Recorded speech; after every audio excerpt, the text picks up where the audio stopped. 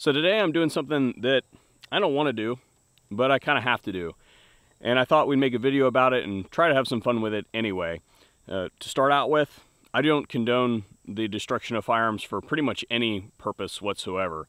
But if you do want yours taken off your hands, I absolutely can help you out. I do charge $10,000 per item for the service, but for a limited time, I'll give it to you for $99.99.98. and you guys can keep your 2 cents. So whenever there's a shooting in this country, especially when it coincides with the political ambitions of a certain group, there's always this renewed push for crazy gun control. And the simple fact is that people who subscribe to that line of thinking just have not uniformly applied the logic of the situation.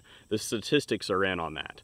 We're not going to beat that horse to death any further, but I'm sure that there will be some crazy activists out there cutting up their guns on the internet. And I thought we'd beat them to the punch today since I have to destroy something anyway. Alrighty guys, well here we go. This is the lower receiver, and it's originally a Ballistic Advantage enhanced lower receiver, but as you can see, I practiced engraving on it, and I had actually used this as a template to set up my engraving machine. So here's the first attempt. Okay, and you can see that that went super well. It was one of those situations where I put it in the machine, and one of those things that you shouldn't just fire and forget. Well, I set it up and left, and as you can see, this is what it came out with. The subsequent attempts got a lot better, but because it's ambiguous and ugly, I'm just gonna go ahead and destroy this thing. So we're gonna actually use both methods that the ATF suggests, which is removing a 1/4 inch and multiple cuts. And I'm actually going to save a few of these pieces here that are kind of testaments to the failure. You don't learn anything if you don't fail, and this is one of my failures. So we're going to go ahead and save this section here, and we'll probably just melt that side down, but I'm going to keep the Ballistic Advantage spade here, and then we're going to take the rest of it, melt it into a puddle, and sink those pieces down inside of it and make myself a paperweight. Acetylene burns with a luminous flame.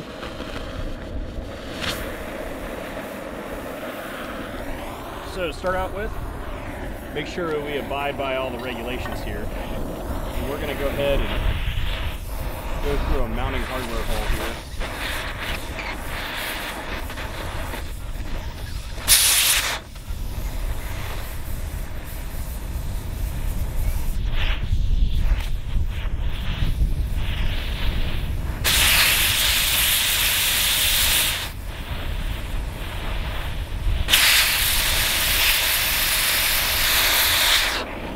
You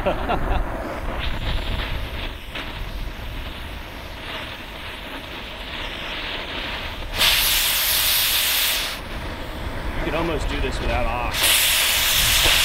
It's amazing how that just kind of disintegrates.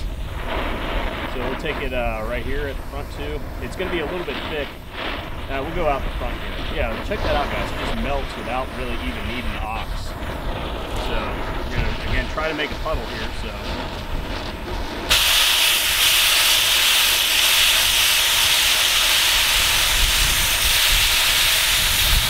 I think that constitutes a 1/4 inch. What do you guys think? There you go. So I also want to keep the spade, so we'll go ahead and start out by just cutting this right like this.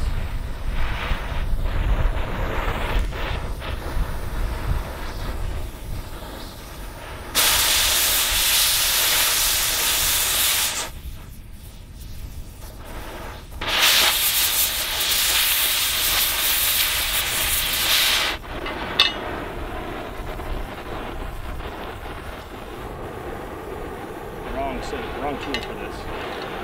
Okay, and then the other piece that I want to keep is this part that's got both our information on it there. That part right like that. So I'm gonna have to be careful because I don't want to destroy like the actual. So we can probably do this right here.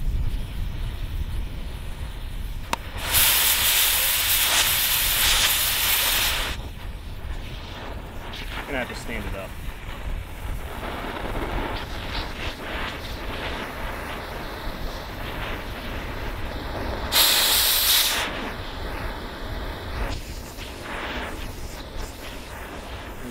there. It needs to be preheated.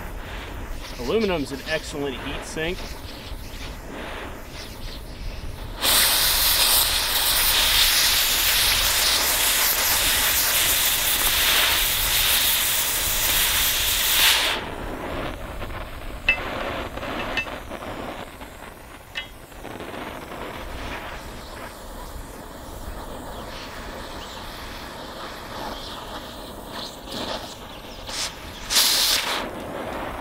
I burned myself.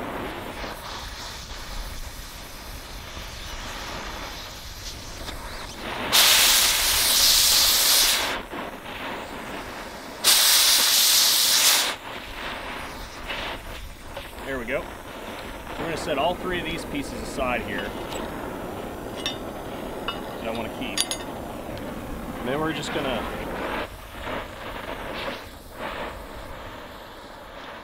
This video sped up quite a bit, but I thought while I have you here, we can talk about the most recent shootings. Everyone is looking for a solution to this problem. And with any problem, there are 4 types of interventions we as a society can enact in response: Band-Aids, stitches, surgery, and counterproductive medical intercession.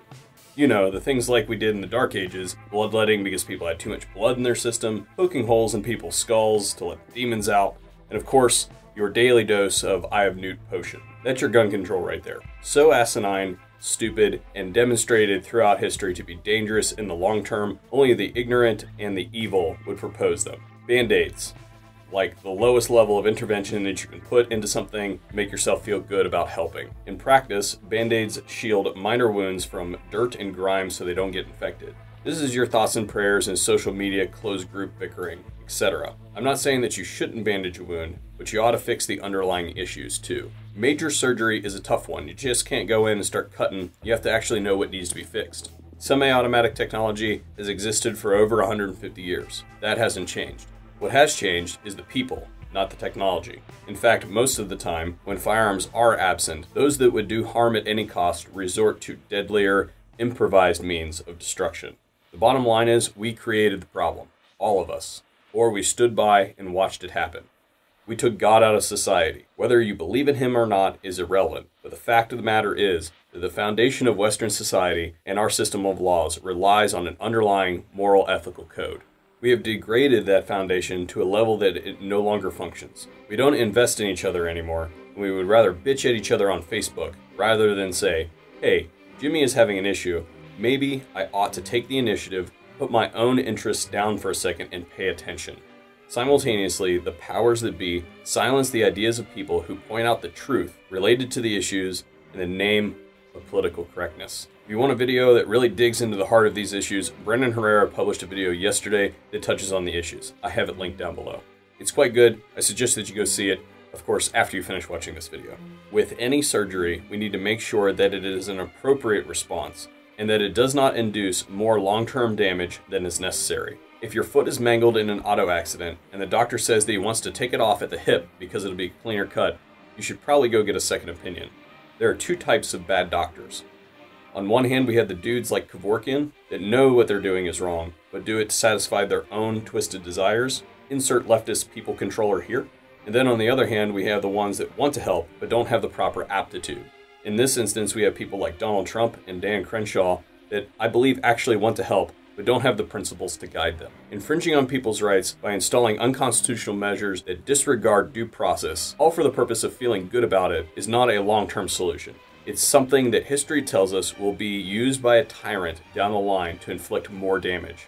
Thus far, the track record of so-called red flag laws has already been demonstrated to result in death at the hands of the government. We don't need any more of that unconstitutional usurpation of power. No matter what course we take, there needs to be stitches. Something that can hold it all together while it heals. There are 2 types of healing: primary and secondary intention. Primary intention is when 2 pieces of flesh are knitted back together. Secondary takes much longer and is the process by which a wound fills with new tissue. In this instance, I think we need a little bit of both. It took over 40 years to fix the serial killer epidemic in this country. Ultimately, it took government and private sector innovation to make serial killers like Jeffrey Dahmer nearly impossible. Law enforcement catches them sooner before they can perpetrate the crime to its fullest potential, and simultaneously, technologies like GPS and video surveillance make detection a near certainty. It took 100 years for the progressive movement to degrade America to this point. We aren't going to fix it overnight. But there is one thing that you can do right now that will make a difference. Without fail, the way to stop a rampaging psychopath is with immediate, insurmountable return force. You want to stop mass shootings? Make the possibility of their warped sense of success less possible. Buy a gun. Get training on how to use it. Carry it everywhere you go, and hope that if you find yourself in that situation, that you have the balls to use it. To our leaders, repeal unconstitutional restrictions on the citizenry and open up the floodgates on these murderers. Simultaneously, harden soft targets and start the dialogue on how to bring law enforcement up to speed so that we, the people, can work side by side with them in curbing this problem. Right now, you are standing in the way saying, "I'm helping. Stop it." Remember, you govern at the consent of the people. You only have the power to direct the path of the country. It's up to the people to rise to the occasion. We have done it before in states of national crisis, and we will do it this time. Again, do the right thing. Don't try to micromanage a macro problem. You should be focusing our resources on government problems, fixing families, psychotropic drug abuse, and other underlying issues driving marginalized beta males to go postal.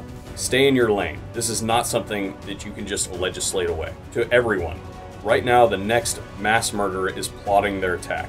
We need to focus on solutions with evidence of success, not theorize and experiment with ideas that have been proven in the past to fall short and lead to broad-reaching unintended consequences.